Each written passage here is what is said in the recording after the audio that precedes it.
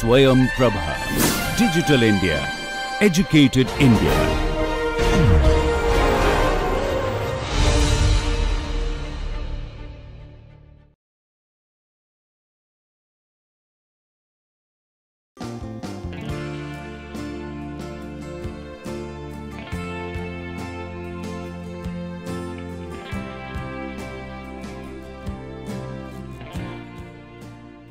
Hello friends, welcome back. So today's module is about chemical kinetics, and we will be looking into the different theories of reaction rate and chain mechanisms, and the majority of this material is taken from combustion physics by Professor C.K. Low and combustion by Professor Arvind Glassman. Okay. So what did we learn last week? Last week we learned about chemical thermodynamics. What did chemical thermodynamics tell us?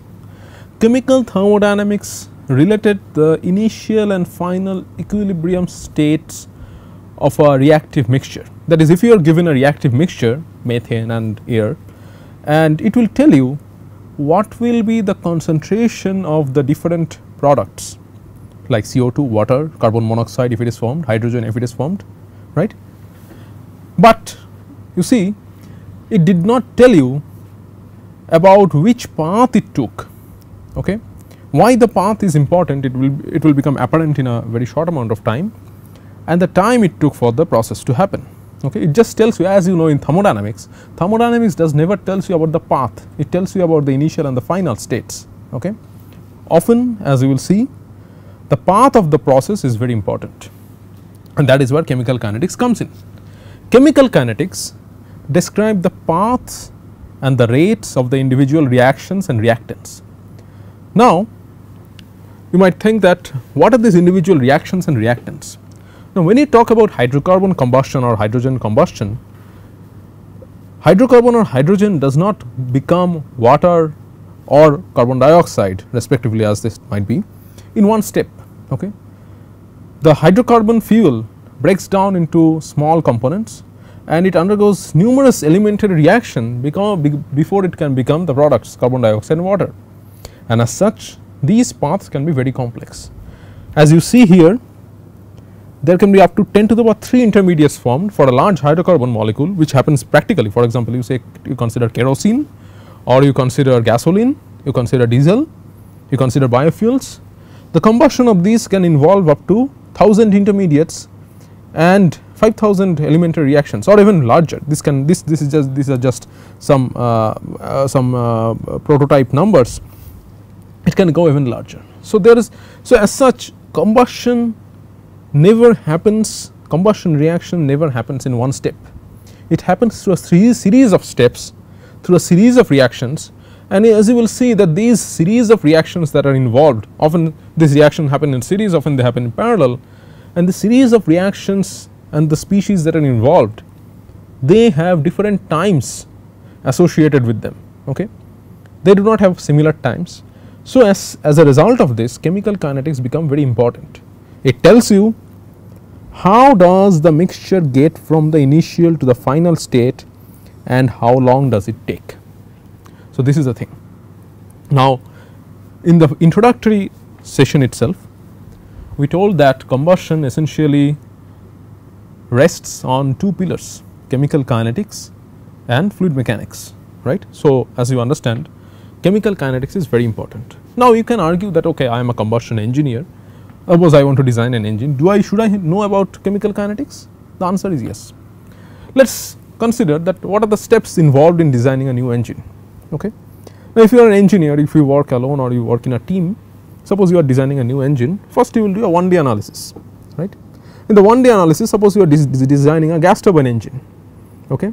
You will do a 1D analysis of the different components of the different parts, right. You will do analysis in the thermodynamic analysis and flow analysis in the intake, in the compressors, in the combustor, in the turbine, in the nozzle. Okay. In the combustor, first you will, if you are doing a 1D analysis, you are involved in gross numbers. You will do consider the combustor like a black box. You will consider air entering, you will consider fuel entering, and you will be interested to know what is the temperature at the exit of the exit flow and the composition of the exit flow, right. Of course, that is very important, and that comes, as you see, have seen from the previous lecture. These question that what will be the approximate temperature of the exit flow and what will be the composition of the exit flow, this can be answered by chemical equilibrium considerations. Adiabatic flame temperature and associated heat of formation and heat of combustion will tell you the approximate temperature of the exit flow, and the equilibrium calculations will tell you about the composition of the exit flow, right. But now you want to refine your analysis. This is just a 1D analysis. You cannot design an engine into or a combustor as such just by 1D analysis. Suppose now you will go to a CFD analysis. Okay, you can use your own code if you have, or you can use a commercial code, or you can use a research code to design the combustor, right. So now here in the combustor you will consider this all the governing equations which will come later, that is the flow equations, which are basically conservation equations, mass balance, momentum balance, energy balance, and you will have to consider the reaction mechanisms. Okay. Reaction mechanisms are nothing but it is a description, a comprehensive description of chemical kinetics.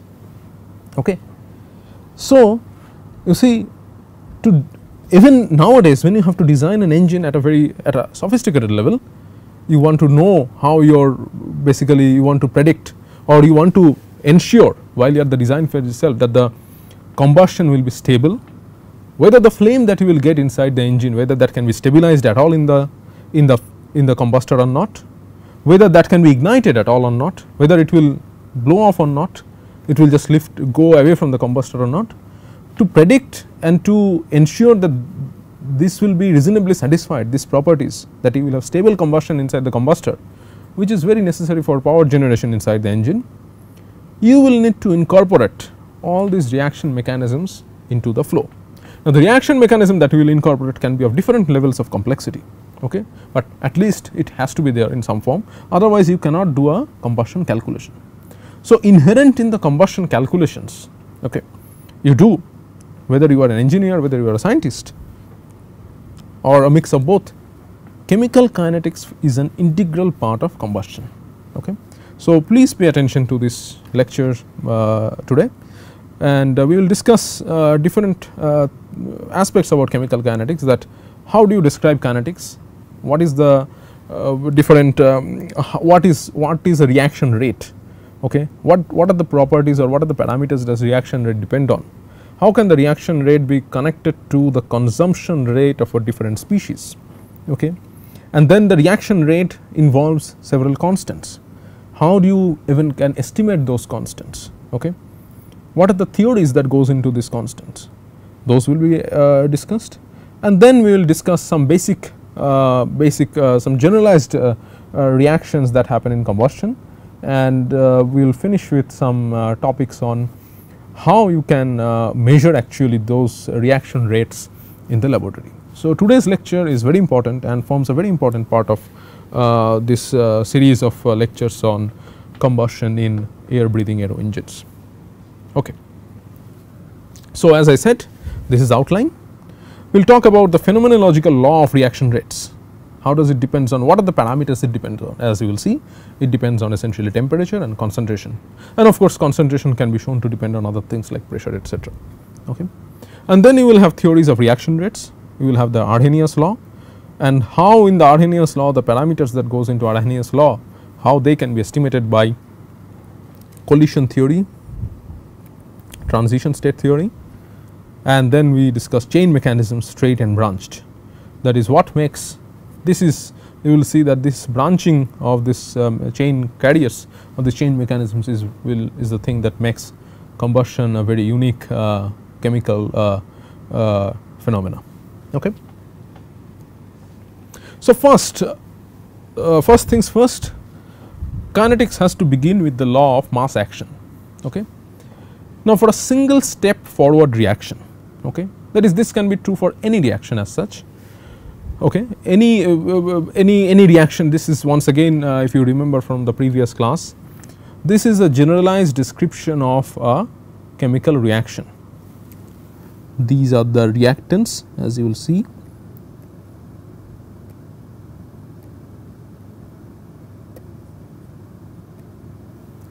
and these are the products.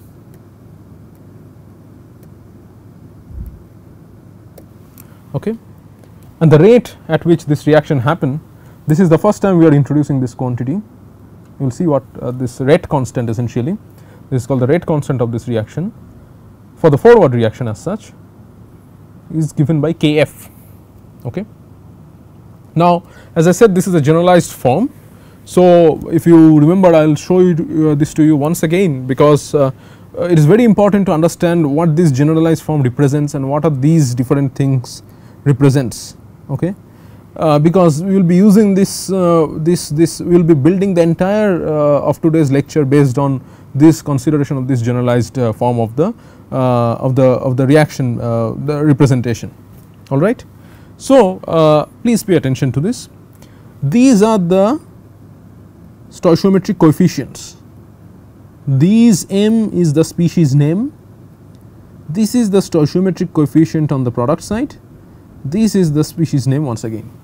So, when you write I is equal to 1 to n, it actually I 1 to n goes from, it considers all the species that is possible in the system.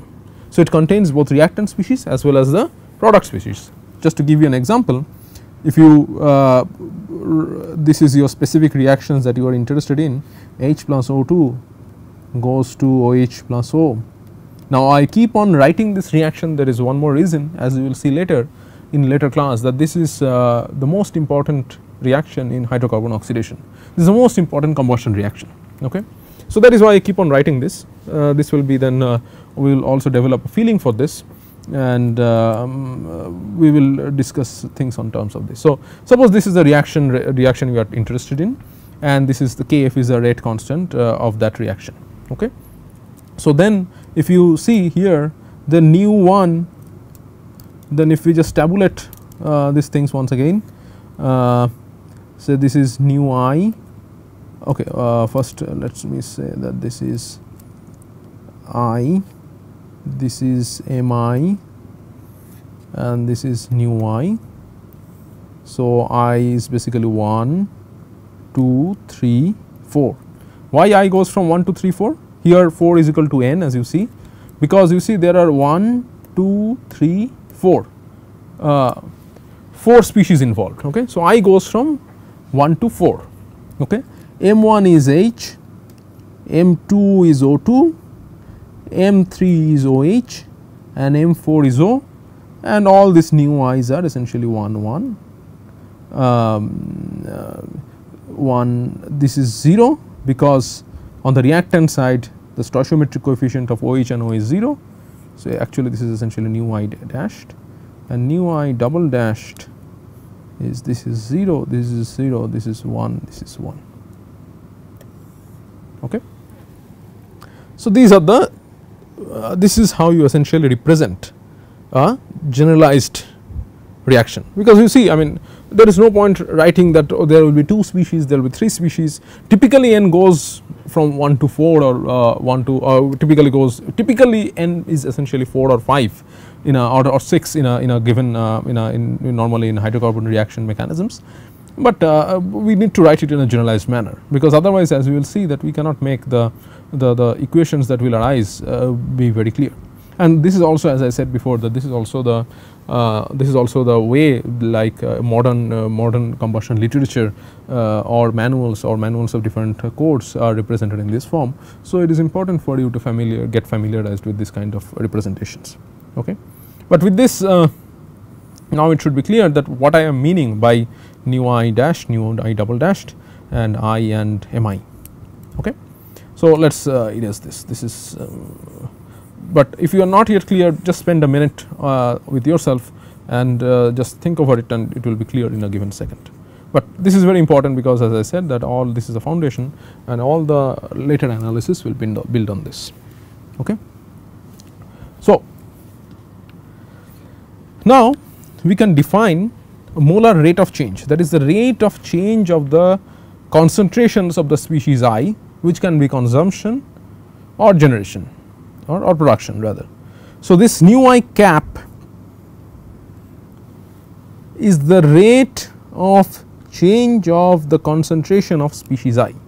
okay, is the rate of change of the production of the species I. This omega I cap essentially represents the rate of change of the concentration of species I, which can be consumption or it can be production, alright. Now this is not reaction rate, please keep in mind this is the rate of change of concentration of a given species, but of course you can connect this to the reaction rate and this is how you connect it.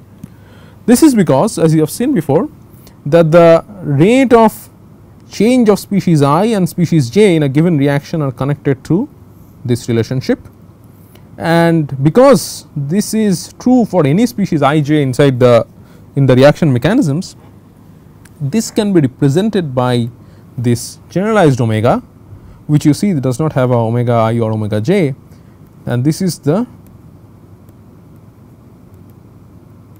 reaction rate. So please understand the difference. This is the rate of change of the concentration of species I, this is the reaction rate. These two are not same quantities, but they are proportional, and the proportionality constant is given by the change of the stoichiometric coefficient between the product side and the reactant side, alright. So please keep these things in mind. Now with this information we can come to the law of mass action, which says the most important thing, that is reaction rate, which was our omega, is proportional to the product of the concentrations, and scaled reaction rate is given by a reaction rate constant, which is a function of time, which is a function of temperature, and this capital pi is essentially a continued product from I equal to 1 to n, and it is a continued product on the concentration of the species I with an exponent of nu I dashed, okay. But note this is nu I dashed only, okay. So this nu I dash is very important, because this nu I dash is non-zero only when you are considering reactants, okay. Nu I dashed is equal to 0 if you are considering products. So the reaction rate is only dependent on the concentration of the reactants, which appears on the left hand side, okay. But then do we mean that we do not consider the products at all? No, it is not that. If you are interested in finding the reaction rate of the backward reaction, this is essentially the reaction rate of the forward reaction, then you can write it like this: the reaction rate of the backward reaction is given by this way. This is the backward reaction rate constant times this product, I is equal to 1 to n C I nu I double dashed. Of course, at equilibrium your rate of the forward reaction and the rate of the backward reaction will be same, okay. But here you see that the reaction rate is equal to the product of the concentrations of the reactants raised to their stoichiometric constants, okay. Now this is because there is a reason to it, okay, though it is phenomenological, it was found out phenomenologically, but there is a reason, is that the reason is that we will come also this later, that essentially it comes from a macroscopic viewpoint, where you think that this reaction rate constant is essentially proportional to the collision frequency, and of course the collision frequency can be considered to be proportional to the product of the species concentration. The more species you have, the more chance is that there will be more collision of that species involving that species, right. So that is why this comes, but we will arrive at this very rigorously using two theories. So we will not discuss too much about this at this state, but please keep in mind this formula. This is, I mean, if you are involved in combustion in any form, this is definitely 50% of combustion. Okay. Kinetics. Now, proportionality constant Kf, what does Kf depend on? Kf is essentially a reaction rate constant, and it is primarily a function of temperature, and this temperature for function dependence is given by this is a constant B times T to the power of alpha e to the power of minus Ea by R0 T. Ea is called your activation energy and R0 is universal gas constant, and T is of course the temperature. We will come to this later. This is just for the sake of completeness, we are defining Kf here. Now, let us give the example of another one again. H plus HO2 goes to H plus OH. Okay. So, then I can find out what is omega H, and that will be given by, that will be essentially related to, I can say that this is 0 minus 1 is equal to omega HO2 0 minus 1, 0 is my nu I double dashed, 1 is my nu I dashed, this is my nu j double dashed, this is my nu j dashed, and this is equal to reaction rate. Okay. And this guy is of course the rate of change of the species H, and that is equal to d H dt, and if I substitute it here and then consider this and this, then this is what I can write. Okay. So, if I just have to simplify, I can write from here dH dt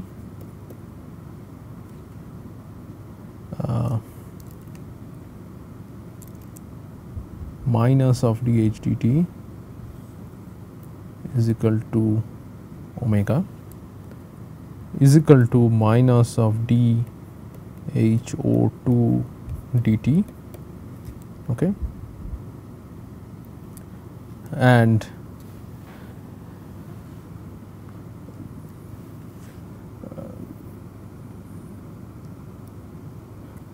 that is given by this omega is equal to Kf times H times HO2, because this is the law of the mass action. So, if we remember, omega is given by, in the generalized form is given by Kf T times this one, product of I is equal to 1 to n Ci nu I dashed. Ci is the concentration of the ith species. So, for I equal to 1, my C is essentially H, for I is equal to 2, my C is essentially HO2. So, we get Kf times H nu I dashed is equal to 1, this is I can write as 1, I can write as 1. So, this is raised to the power 1, and is raised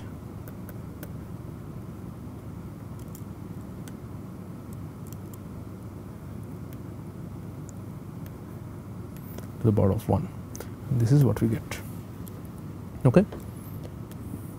You should consider any other reaction that you know and find out using the law of mass action what should be the reaction rate for that reaction. Okay. Now, what is the expression for the backward reaction? That is the question. Okay. You can also try to estimate that, and we will come to this question later. So, as you see that every forward reaction must have a backward reaction, okay, and when there is chemical equilibrium, the forward reaction and the backward reactions are essentially constant, or is essentially equal. So, Kf so omega f minus omega b equal to 0 if there is a backward reaction. Okay. So, then the net reaction rate, as you see here, is given by, this is for a given species, we can essentially write the rate of change of a given species I is given by omega I cap, and it is the rate of change of the species I is contributed by both the rate of change of the species I in the forward reaction as well as in the backward reaction. And so, these are the two contributions, and then if we summarize these two things, if we sum these two things, we arrive at this formula. And then we are left with, we can find out the complete reaction rate for a reaction which involves both forward and backward reactions, and this is given by this thing. So, we can say that this is the forward part and this is the backward part, okay, and this is the net reaction rate, okay. And of course, this is equal to 0 when you have chemical equilibrium. So, at chemical equilibrium, as I said, that omega is equal to 0. So, we can basically set this to 0 and bring this Kf and Kb on the same side, and when we take the ratio of Kf and Kb, we find we are left with this thing, the pi the product goes from 1 to n Ci raised to the power of nu I double dashed minus nu I dashed, which is nothing but our equilibrium constant Kc in terms of concentration, which is nothing but Kc, and of course, you can have a relationship between Kp and Kc also. So, for this we can essentially now replace this as a function of Kc, Kb, because normally it is difficult to estimate the reaction, the backward reaction rate, but it is much simpler to find out the Kc because those are mainly tabulated. So, using the forward reaction rate and using the Kc value, you can find out the net reaction rate for a given reaction, okay. Now, if it is so that your backward reaction happens at a very small rate, which is often the case in kind of branching reactions which produces radicals. So, collision between radicals is kind of not very probable. So, in those cases, in cases of like branching reactions, you can safely neglect the backward reaction rate, and in that case you are only left with omega is equal to Kf times product of goes from I is equal to 1 to n Ci nu I dashed, all right. So, this is about the reactions.